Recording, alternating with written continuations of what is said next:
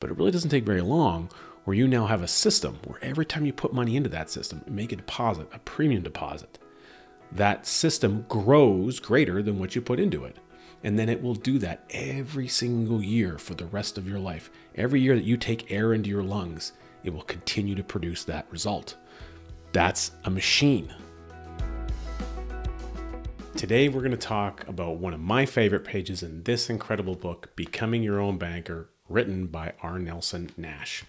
There's my man Nelson right there. So my name is Richard Canfield. I'm an authorized infinite banking practitioner with Ascendant Financial, also co-host of the Wealth Without Bay Street podcast over here. Make sure to check out the Wealth Without Bay Street podcast and subscribe to that channel as well. I want to talk to you about one of my favorite pages. So I have a ton of pages that I love in this book. If you can see, I'll flip through. You'll notice there's a lot of highlights and notes and other commentary on different pages and stages of the book. This is also my copy that, of course, I had signed by Nelson Nash. And it's kind of shiny because I've had it laminated and had to go to Staples and get it bound because it was falling apart. And it's one of my most precious assets, and I love this book dearly. It's one of my most favorite possessions in the whole world. So I want to talk to you about one of my favorite pages. Now I'm going to go to page 85. Now if you have a Kindle version, or perhaps you've listened to the audio, you may not have the same layout in that example. I always encourage people to get the physical book when it comes to this, because it really is the kind of book that you want to be able to flip back to, read different segments. And as you dig deeper and deeper into this discovery of the process of becoming your own banker, you're going to need to reference this book pretty frequently, much like I do. There's so much gold in here, so many gold nuggets to learn and things to take from it. It's kind of the gift that keeps on giving. Now, I know the recording of this video is early Q1 of 2022. We just passed the Christmas season, the spirit of giving. This book has the spirit of giving in it all the time. So I would encourage you to read from it and read from it often. Anyone who has demonstrated success at implementing this process in coaching it, like myself, or implementing in their own life, owns a copy of this book and references, probably flips through it, reads multiple segments at least one time per year. Page 85, one of my favorite pages. I really gravitated to this page. It's kind of a summary page. It encapsulates a lot of key thinking ideas that Nelson covers in the book. And I want to take the time to walk through the core points on here. He has 7 key points that he identifies on points to consider. And I want to walk through them, including my favorite, which is point number 2. But I'll start at the beginning. Point number 1, there are only 2 sources of income at work: people at work or money at work. In the typical American family, or Canadian as it were, through the first half of the 20th century, the father worked outside of the home and the mother managed the home, nurturing the family and instilling spiritual values as the children matured. Now it is widely accepted that a family can't make it without both spouses working outside of the home. It takes 2 incomes just to make ends meet. Could it be a fact that this modern family has no money at work? Great question. It's a thinking question. Point number 2, if you knew at passive income time that you would be getting back every single dollar that you put into a system, that you paid into a system, potentially tax-free, would you ever object to putting more money into it? Consider that. It's a rhetorical question. I mean, obvious answer is no, but just think about where that's happening in your life. What Nelson teaches us in this book allows you to do that. So if you're Canadian or North American, and you can implement the infinite banking concept in your life or in your business, you can accomplish point number 2 as identified in this book. Point number 3, when you get paid for your work, you put all of it into someone else's bank. Then you write checks from that account, all right, to buy the things of life. So someone else's bank gets all of your money. If you owned a banking system, which you're taught how to do that through this book, wouldn't you want to run all of your business through your own bank? If this is so, then life insurance premiums, participating dividend paying whole life insurance contract premiums, well designed, life insurance premiums paid each year should ultimately equal annual income. This can't be done immediately. It will take the average person about 20 years to reach this level. And if this message is taught to succeeding generations a perpetual banking system can be achieved. Now, we have another video on our playlist that talks about some of the underwriting, financial underwriting issues that we can come up with when you're trying to get your premiums to equal income. But this is about stretching your imagination and thinking bigger. The world has taught us that a premium or an insurance premium is an expense and it's a negative thing. And we've kind of had that, it's kind of like a baseball bat upside the head. People have been beating us over the head with that kind of an idea for at least the bulk of my human existence. And I'd imagine you've heard some similar things as well. Here's what's really important. When you recognize that you will get all your money back, again, going back to point number 2, you put money in, the insurance company piles it up. You put some in, the insurance company piles it up.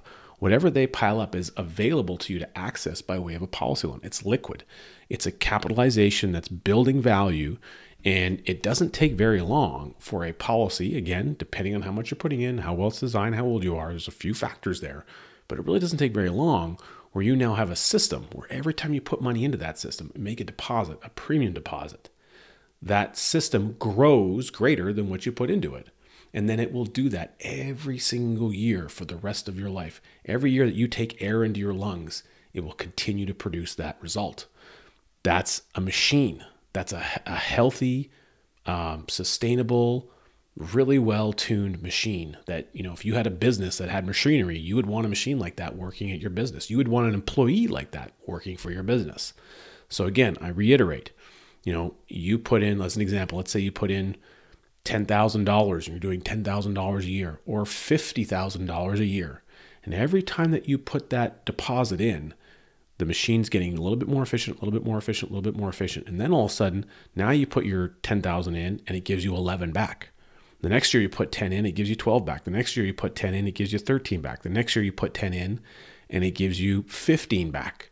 And it gets progressively better and better each and every year, which means when it's done well, the insurance doesn't cost you anything. In fact, the insurance company pays you.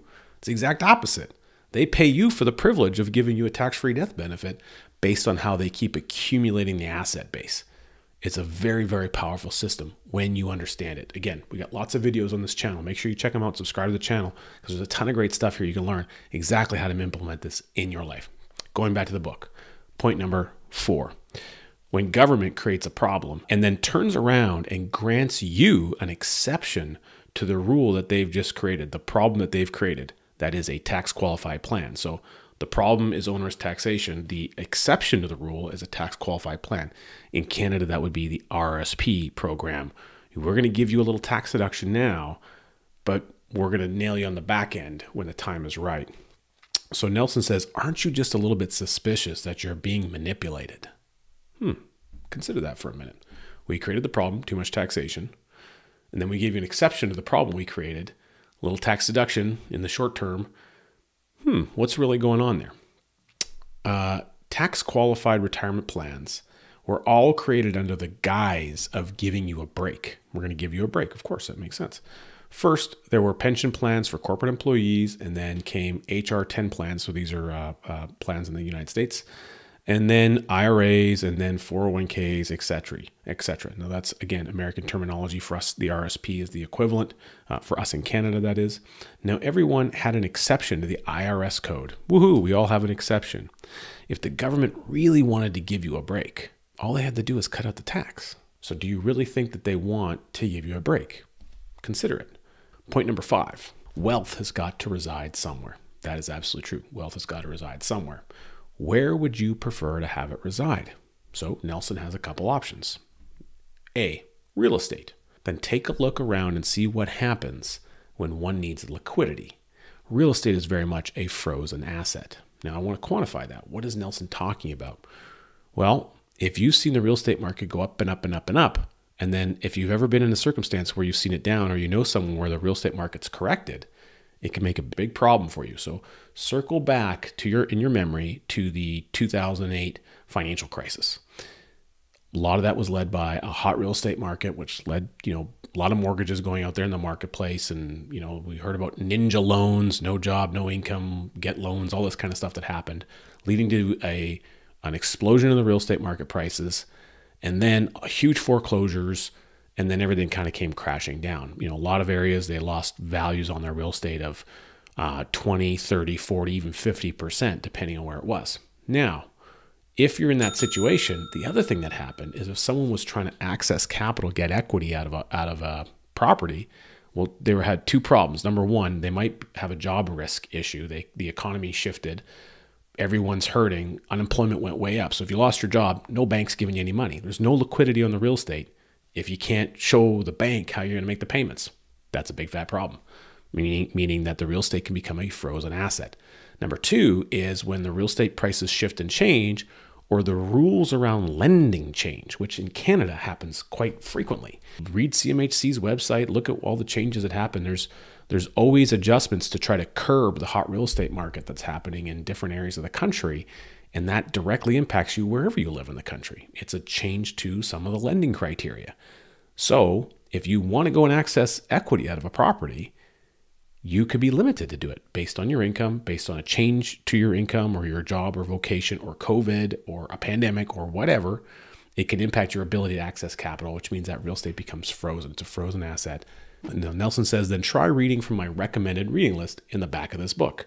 Now, you can also go to Nelson's website, infinitebanking.org. There's a recommended reading list there. Nelson read every single one of the books on that recommended reading list. And Nelson would tell you flat out to your face, if you read all those books, I think there's like $300, you'll have the equivalent of a PhD in economics and in history. Okay. You can't understand economics if you don't understand history. Until you have done so, are you qualified to make an intelligent decision about such an action? So again, Nelson's saying wealth has to reside somewhere. Where would you have it reside? Real estate, potentially a frozen asset, the stock market. How much do you really know about that? And are you qualified to be making that a good decision? Is that the place you want to reside? And that might be a place you want to invest. You might want to invest your money there because you know what you're doing. That's great. You understand the volatility and how to make a return. Also great. But that's an investment. Is that where you want your wealth to reside? Or do you want it to reside in some place safe, secure, and accessible?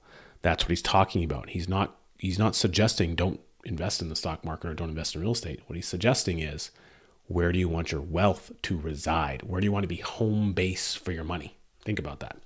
I'll give you an example. I'll give you an analogy. If you have a garage, you got a house, you got a garage. Well, a lot of people, as long as your garage is clean and it's not filled with tools and stuff, you can actually park your garage in there. Now, in a lot of places in Canada in the wintertime, boy, you're really happy if you have a garage. So when you go park in your garage, you might go to work the next day. You might go to the grocery store. Well, you back out of the garage and you go to where you do the things you need to do. But your car always comes back to home base and it parks back in the garage. So it stays there when you're not using it. And then you go and you use it and you park it back in the garage. In other words, your car resides in your garage. It's a warehouse for your car. That's what a garage is. You need a warehouse for your money. High cash value participating dividend paying whole life insurance is the perfect warehouse for your money. That warehouse of capital, if deployed correctly, used correctly, can help you accomplish every other financial objective that you want in your life. You just have to understand how it works. Guess what? Here's a great book.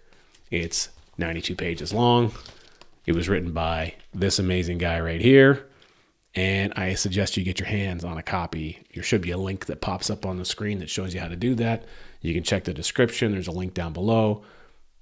Get the book. Seriously. I mean, it changed my life. It could change yours.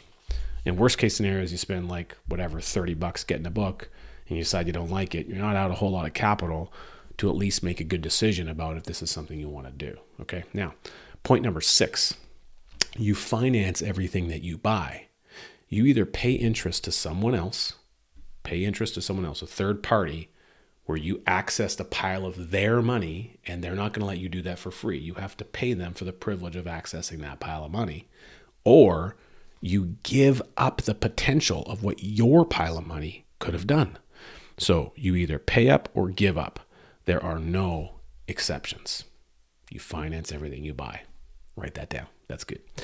Number 7, your need for finance during your lifetime exceeds your need for life insurance protection.